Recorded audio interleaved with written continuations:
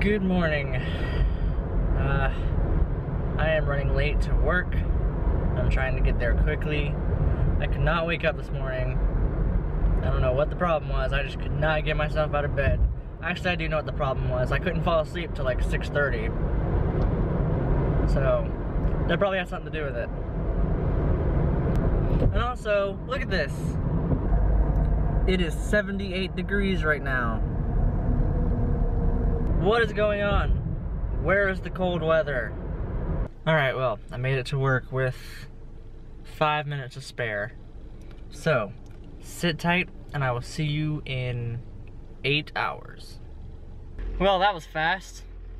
Actually, that wasn't fast at all. That was a very, very, very, very long day. And look, now it's raining. Oh, happy day. So I often get home from work and I see that the lights have not been turned on at all by anybody at the house. And the same thing happens at Halloween. And it kind of gets annoying because that is a lot of time and effort that we spend out here for them not to get turned on. Alright, so let's see if we can turn these things on. Are you about to turn the lights on? Well, they keep tripping. That was a good timing because I was just about to turn them on. Well, I had them on. I unplugged that tree because it kept tripping with the tree. And then Christina came in about 20 minutes ago and told me it was tripped again.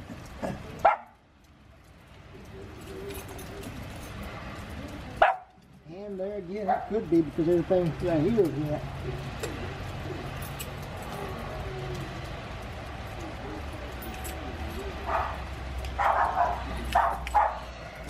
All that's wet. Everything's wet. We need to find a way to keep those dry. And whatever's going on out there, because that tree, I unplugged that tree and everything came on and stayed on for a good hour, hour and a half.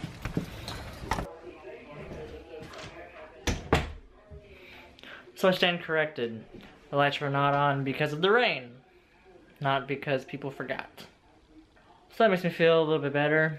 Although it's still annoying that they can't be turned on because of the rain. I guess we need to build like a little waterproof casing to go around it or something. Wow, what a boring day. What do? Went to work, came home, and complained about the Christmas lights. My life is average. Thanks for watching and I'll see you guys tomorrow.